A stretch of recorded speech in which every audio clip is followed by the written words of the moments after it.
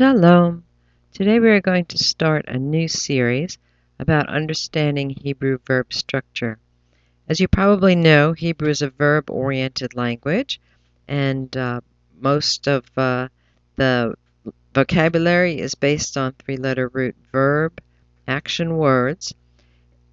The rest of Hebrew grammar is actually quite simple, but the verb structure is unlike any other language except perhaps Aramaic, and so the idea of it is very foreign to most learners' minds. And so this will not nearly be a comprehensive study, but just enough for you to get your toes wet, to understand how the verb structure works, and some of the pointers that we can look at when we're trying to analyze Hebrew language, the Hebrew literature as we're looking at it. Because Hebrew is a very dense language, many times there are prefixes, infixes, and suffixes that are attached to the verb root. And so you might feel like this as you are trying to break these things apart and find out what the verb root is. Many times if you open a Hebrew grammar, you're going to find a page like this. And part of the problem of the history of Hebrew grammars is that the authors of the textbooks were already quite familiar with other ancient languages like Latin or Greek and tried to fit the schematics of Hebrew into those formats. And it doesn't fit well because it's a very different language. What this page is a complete breakdown of how one verb would look in all its different formats. This is actually just the past tense. But they have chosen a completely useless root, which only appears, I think, 3 times in the entire Tanakh. At least they could have picked something useful that you could learn some meanings from. But when you open a page like this, you just want to run away with your hair on fire. So I'm going to try and give you a more organic view of how Hebrew works, particularly the verb structure.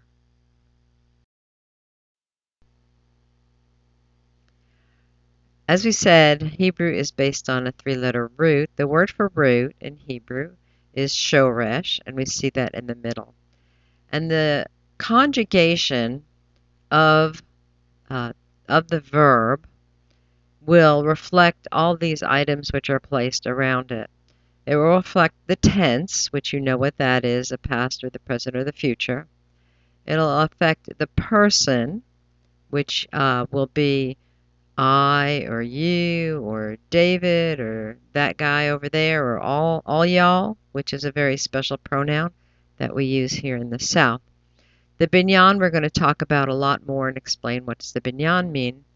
And the root might be also attached to a conjunction like and, or a relative pronoun, or an object pronoun. So we need to know all these things going into understanding the roots as we can analyze each word in the text. Now, the unique concept to Hebrew and Aramaic concerning the verbs is the binyan. The word binyan actually means building in modern Hebrew. It comes from the root bana, bet nun he, which means to build. And in all these textbooks from the past, it is variously translated as mood or aspect, conjugation, voice, derived parts, stem, and none of these is very helpful in explaining to you what the binyan is.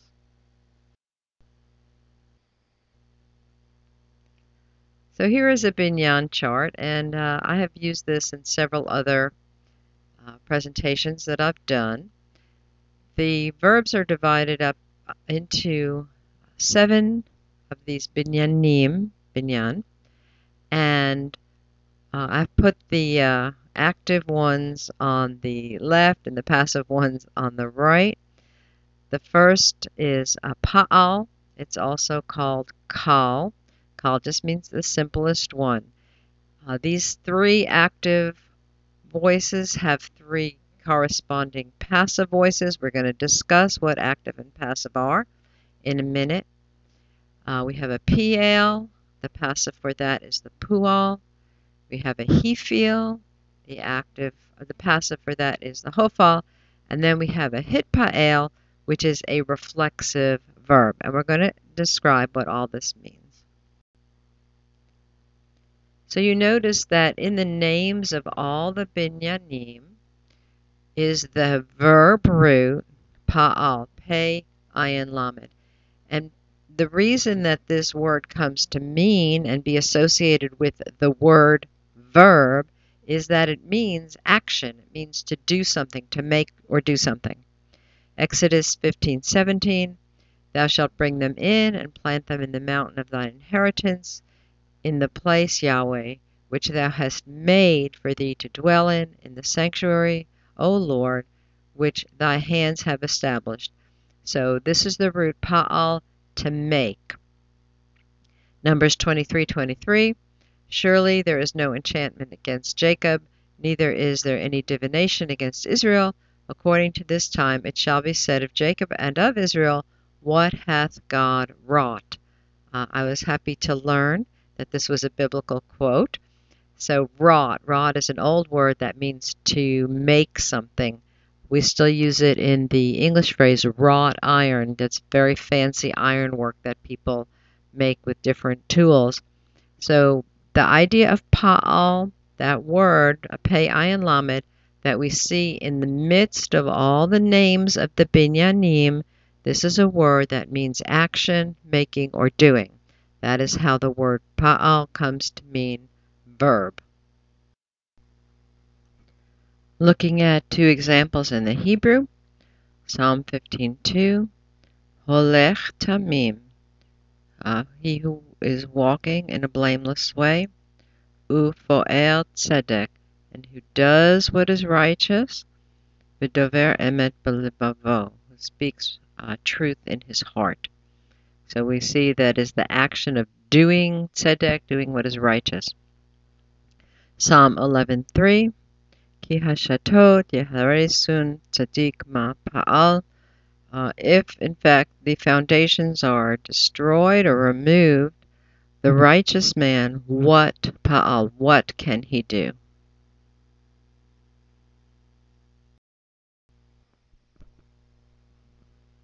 Okay, we're going to look at this chart again. We're going to look at it many times because it is the basis for understanding the Hebrew verb structure.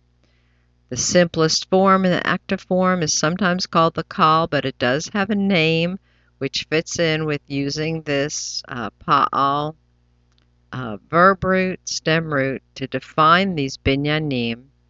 Pu'al and kal are the same. Kal just means simple. The corresponding passive is the nifal. A little more intensive is the pu'al. Its corresponding passive is the pu'al. We're going to discuss what active and passive are. Just sit tight.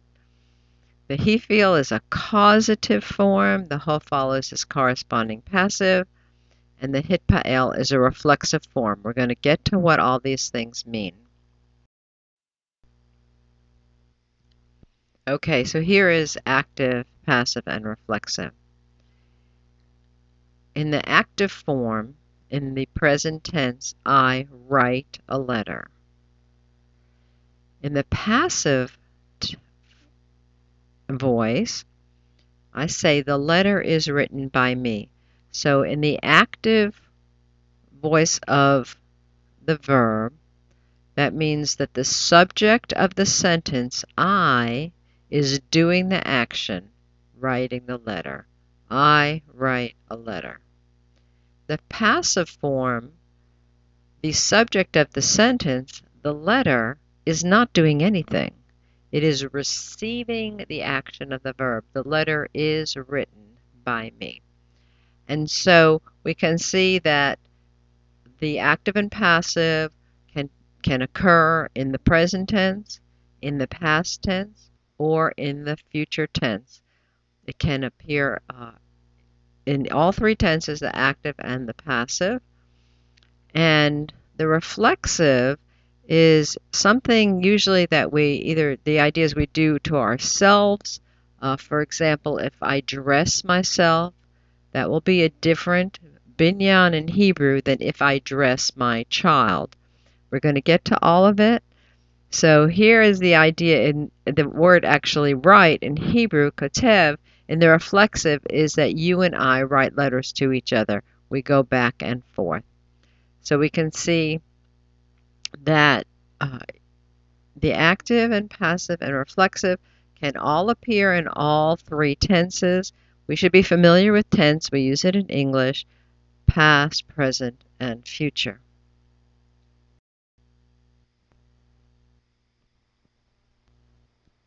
The actual binyan defines whether a verb is active, passive, or reflexive. We have three active binyanim, pu'al, pi'el, and hitpa'el. We have three passive binyanim, nifal, pu'al, and hofal.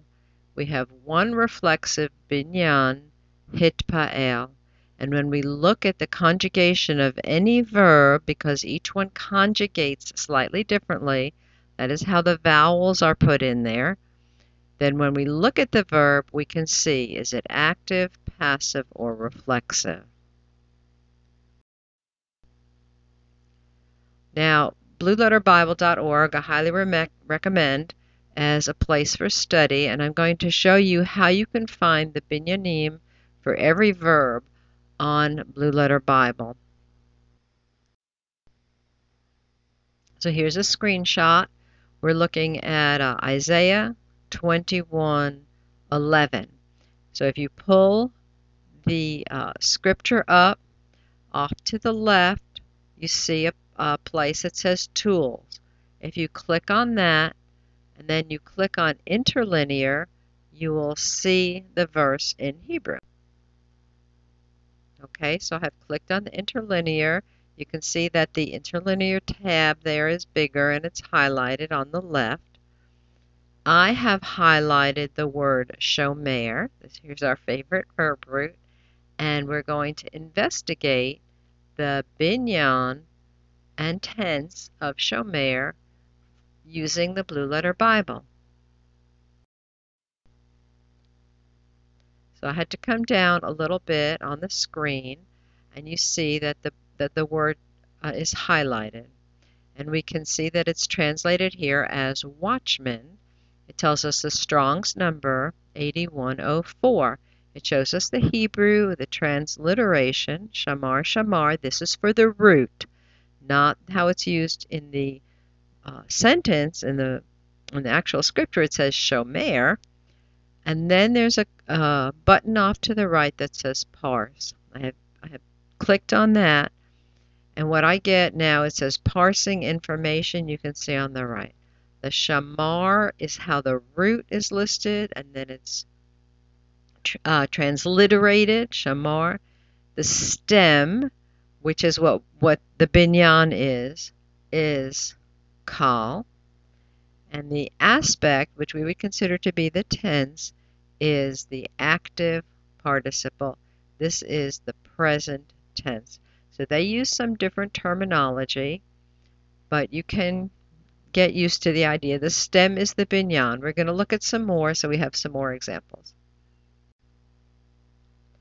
Here is another screenshot from the Blue Letter Bible. This is Psalms 37:28. I have highlighted the word nishmaru. If we come down to where the root is shamar, it is translated, they are preserved. I have clicked on the parse button. Here's the parsing information. You see it's the same root, shamar. It's listed in the verbs are always listed in the third person masculine singular, past tense, pu'al. Very simple, okay? We see here that says stem. Remember, the stem is the binyan, and you should recognize the name of this nifal. It's a passive tense. Therefore, the saints are not doing anything.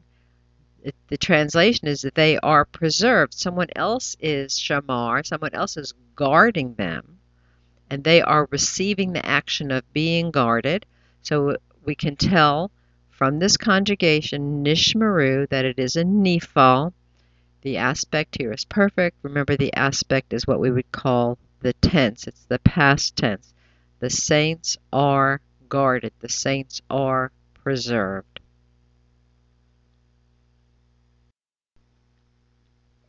We have one more example here showing the Blue Letter Bible from Jonah 2:8. You see the first word is mishamrim.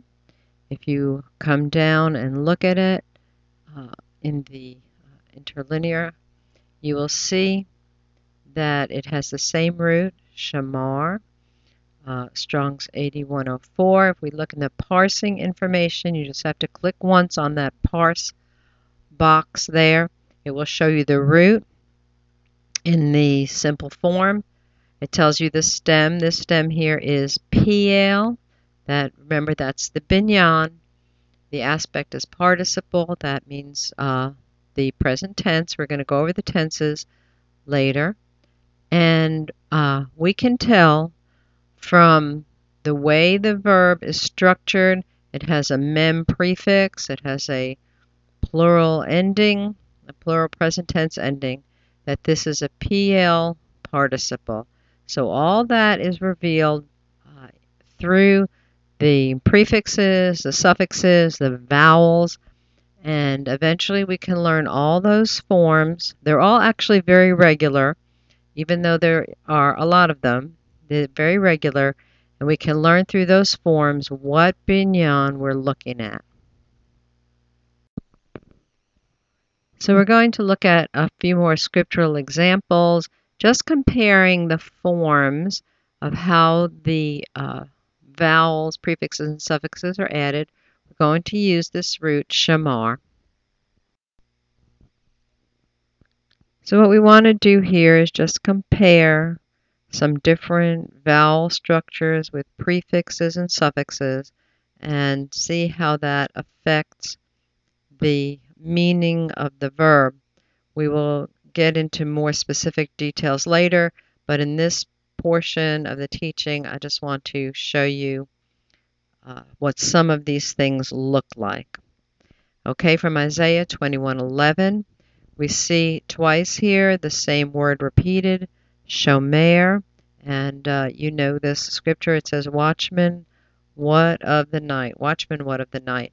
So the shomer there is a present tense participle. It's in the pu'al, the call, the simplest form, and it means the one who is watching. In the Song of Songs, we see a very simple plural, hashomrim. It's also a present tense participle. It is the ones who are watching, the ones who are guarding. These are the two examples we already looked at in the Blue Letter Bible. In Psalm 37:28, we see nishmaru, we see the nun prefix, and a different ending for a plural. They are guarded. It's a passive form. And in the Jonah 2:9, mishamrim, here it's a pu'al form. It has a familiar plural ending. It's a present tense participle verb.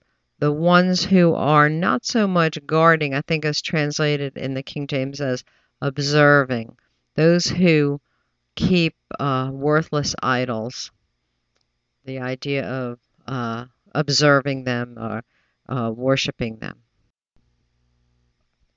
Here's another root, Zayin Resh Ayin, Zera. It means seed. In Isaiah 55:10, we see that there's a well-known verse, as the rain and snow fall to the ground from the sky, and they don't return back to the sky, but they water the earth and cause it to sprout forth and give zera lezorea, seed to the sower, the one who spreads the seed, the one who's putting the seed in the ground. This is a pu'al form. It is a present tense form, the one who is doing the action. And we can tell that because of the vowels which are on the root zera, zayin, resh, ayin. In Genesis 1:12, we see the same root. We see a mem prefix, a yud infix. This tells us that it's a present tense, a participle he feel form. It's a causative form. So when we have to translate this in English, we have to say that the plant produces the seed. But in Hebrew, it's very specific. Mazria, it's the one who's causing the seed. When the plant produces a seed, that is different than the person who goes out and puts the seed in the ground. It's very, very clear in Hebrew. We're going to see many times in English, even for example, the participle might, the passive might look like the past tense. We don't make so many distinctions within the forms of our words, but Hebrew is very specific in this sense. Another root, which you probably know, lamad, lamed, mem, daled. We'll see what difference the binyanim make on the translation. In Deuteronomy 4:10, we see the same root used twice, and you can see that if there were no vowels, these two words would look exactly the same. But because of the vowels, we can see that they're two different binyanim, and they have two different meanings. Moses is reminding the people of the day that they stood at Horeb, and God said he would cause them to hear the words, Asher yilmedun le'yirah oti, that they will learn. Yilmedun tells us that is, they will learn to fear oti, me, in other words, Yahweh, all their days. And then the last one, yilamedun, they will teach them to their sons. So in English, teach and learn are two completely different ideas. In Hebrew, it's very logical. The pu'al form is to learn. The pu'al form, it's a little intensive, is to teach.